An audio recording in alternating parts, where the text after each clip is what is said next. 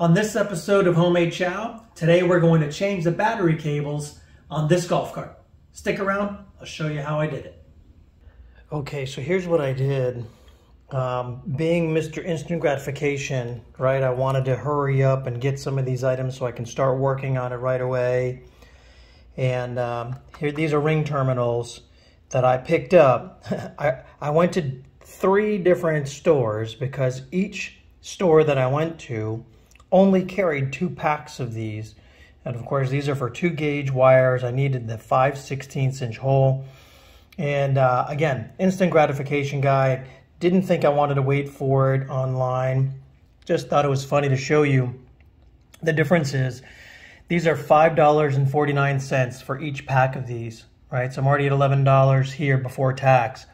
These were $4.99 at O'Reilly's, a dollar cheaper for 2 packs here. And then at AutoZone, they were $6.69 a piece. So, you know, you can do the math pretty quickly. 11, 10 makes 21 plus another 14 or 13.38 roughly. So you're at $34, almost $35 after tax. And I didn't even have enough, right? I need a total of 7 packs, if you will. So I'm still missing a set. But and there's still no heat shrink. I wanted to be able to put the heat shrink on there, and you'll see. So my wife reminds me, my wife says, why don't we just get it online? So I looked it up, and look at this. I've got 2 packs here, and we bought heat shrink. They're 5 feet rolls of heat shrink of the right size. And inside these packs, inside this pack, there are 10 of literally the same. They're the same thing. 10 ring terminals, and it comes with heat shrink. Now I wanted to get this heat shrink because on a couple of cables I'd like to make the red and black a little longer, and I've got a little plan, hopefully it'll work to make it look a little better. But this was just over $10 for the whole thing. So for $20 I've got more than enough to do my project, whereas here I didn't even have enough, and I was already at $35. So again, once again, the internet. Oh, and by the way, I got this delivered in 2 days. I probably could have found one to deliver it even faster, but it was close to the weekend. So yeah, do your shopping. The internet wins again over the local stores.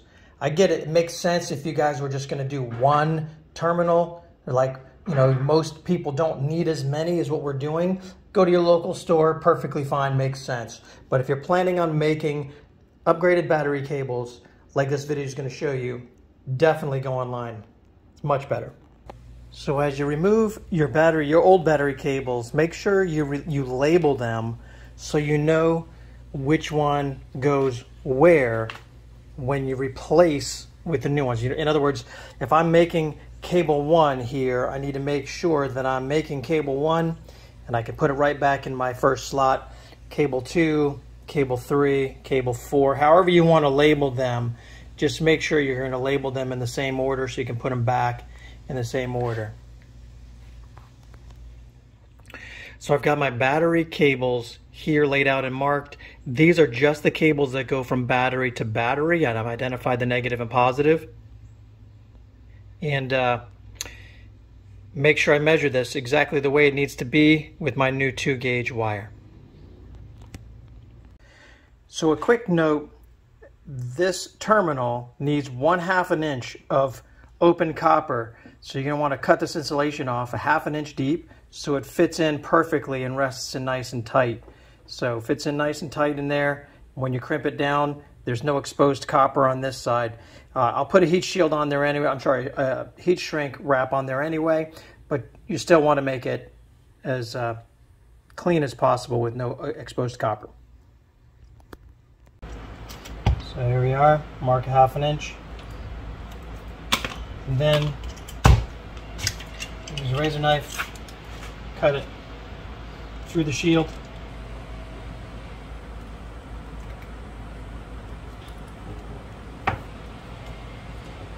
You can remove remove the shielding. So now you got Nice and tight fit. Perfect. This goes right there and then stops. Perfect. You want to make sure the length is accurate. This terminal is different size than that terminal, so you just want to make sure you line up the hole, you know where this needs to be. You can just measure this out by rolling it along this until you get the exact measurement that you need. Now I'm choosing to cut this with a hacksaw.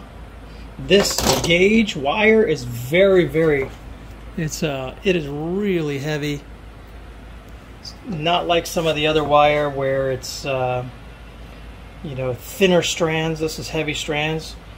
I don't have a cable cutter, so this gives me a clean cut every time. Something else you need to think about, these terminals are flat because they need to rest on the top of the batteries. When you put your terminals back on, the new ones, and you crimp them on, you don't want one crimped this way and then the other crimped, you know, that way or upside down. You really want to be mindful of the orientation. You want to be mindful of the orientation of the terminals. And normally I would put the heat shrink tubing on top first, but this is large enough to go over the entire terminal, so I wouldn't have to worry about it. For these crimpers, they're adjustable, so you have the ability to change. By pressing this in, you can change these different settings for different gauge wires. I've got it set on 2 for my 2 gauge wire. All you got to do is just pop that terminal right in here, the brass terminal right in here, and then crimp it down. The first one doesn't matter, the orientation, because the second one will line up with the first terminal. Slowly pinch down on it so it gets a grab, and then once it bites,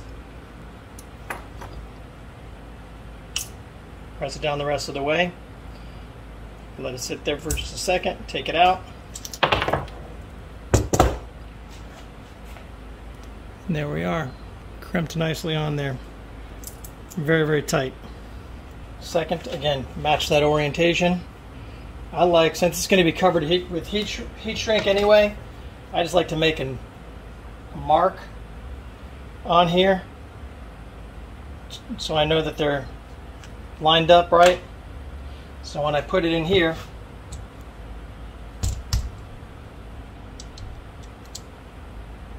once it bites on there, I can ensure that I'm lined up with my mark.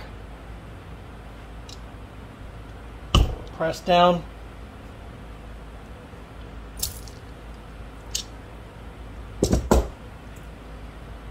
And there we are.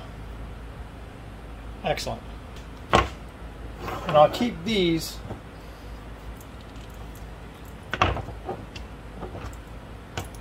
oriented with each one that I've replaced.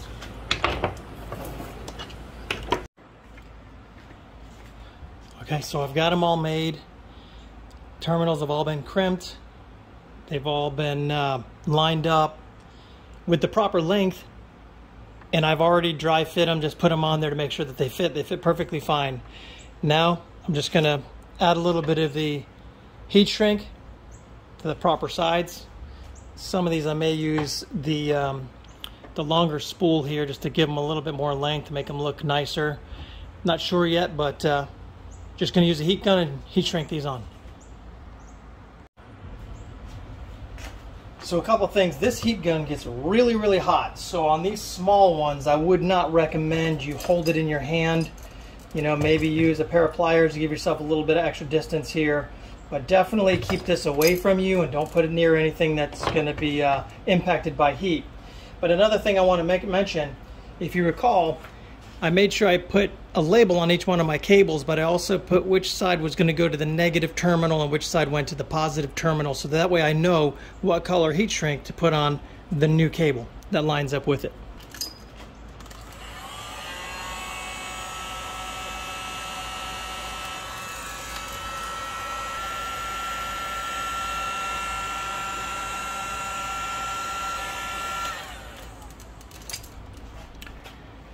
This is the 3-to-1 heat shrink, so it shrinks down to 1/3 of its size, 1/3 of its original size. As you can see here, it's on there. Still pretty hot to the touch, so you might not want to touch that right away. Let it cool down.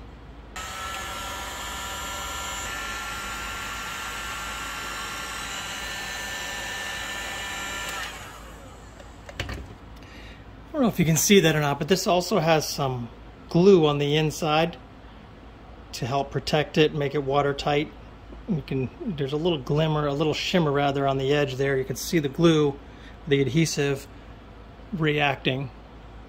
So now we just do this for all of them and we should be good to go. All right, so here we are now. The battery cables have been installed. You can see how they're connected here. I haven't done this one yet. I'll do that when I change out the controller and the motor, so that'll be next. I did not change the negative and positive going to the controlling unit, so but you can see I've done it here. It looks sharp. I like the green color. I happen to have this cable.